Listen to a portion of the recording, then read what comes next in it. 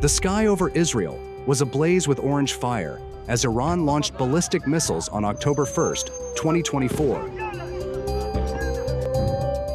Approximately 200 missiles targeted Israeli territory. Iranian media reported that Tehran used a new missile, the Fattah, in the attacks.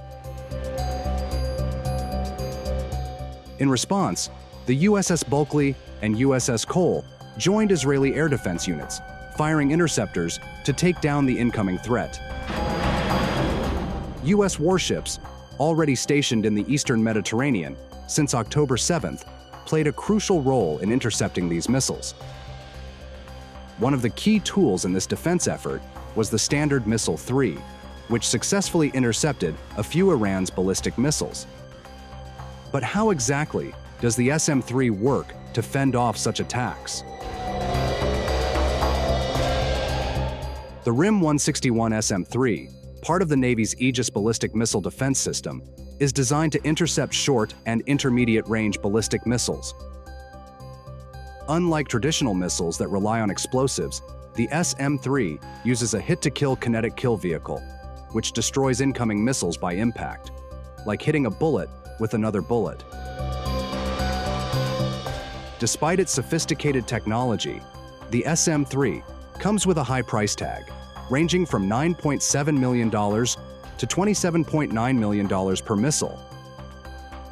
While primarily deployed on Aegis-equipped destroyers, the SM-3 is also used on cruisers and in land-based Aegis ashore installations.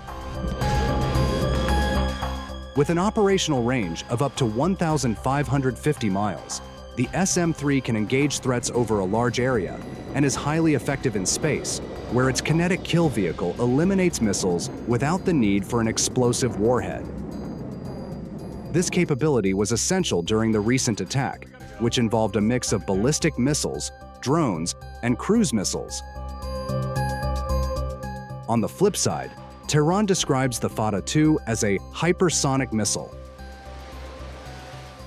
Equipped with a hypersonic glide vehicle warhead, the Fattah missile can maneuver and glide at incredible speeds, reaching up to Mach 5. This advanced capability, combined with its impressive range of 932 miles, makes the Fattah a formidable threat, capable of striking targets quickly and with precision over long distances.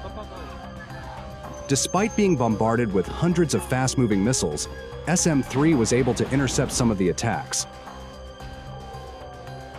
Thus, the RIM-161 SM-3 demonstrated its effectiveness and proved its value as a critical component in modern defense, showing that it can reliably counter ballistic missile threats when needed.